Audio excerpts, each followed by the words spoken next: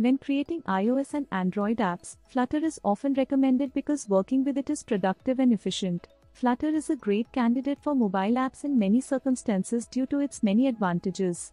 Its performance, logical architecture, and documentation are all highly regarded. But there are instances where Flutter may not really be the best fit. That is what we are going to discuss in this video. So, if you're new to this channel, consider subscribing and press that bell icon so you will be notified whenever a new video is uploaded. So, let's start.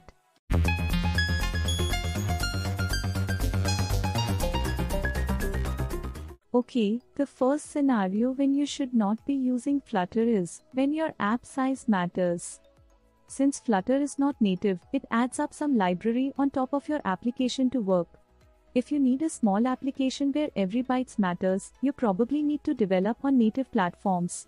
The minimum size of a Flutter app is over 4 megabytes, which is significantly larger than native Java and Kotlin apps.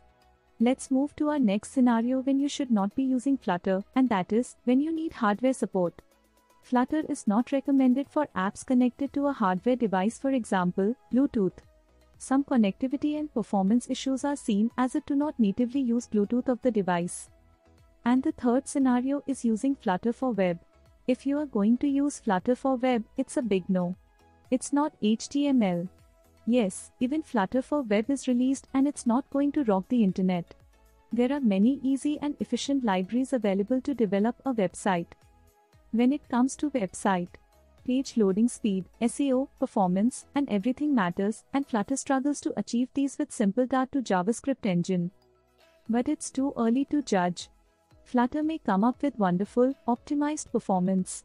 The next scenario where you shouldn't be using Flutter is when you need platform-specific look and feel. Material widgets and Cupertino widgets are two different kinds of building blocks of Android and iOS apps, respectively.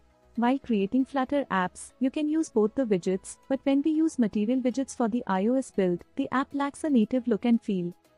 To achieve the native look for both apps, we should either check the platform in code and render the specific widget, which is the worst part of coding and app performance. The last scenario when you shouldn't be using Flutter is when your app is highly dependent on third-party libraries. Even though Flutter has a huge collection of library and plugin, it lacks many popular libraries and SDK. Many packages are being currently developed and migrated to Flutter. If you are going to develop an app that majorly depends on third-party plugins, check whether the latest version of that SDK is available for Flutter and also actively maintained or not. Finally, Flutter is not always awesome.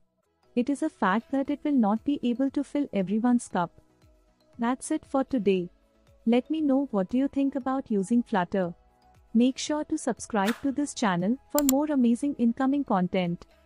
I'll see you in the next video. Till that, Allah Hafiz.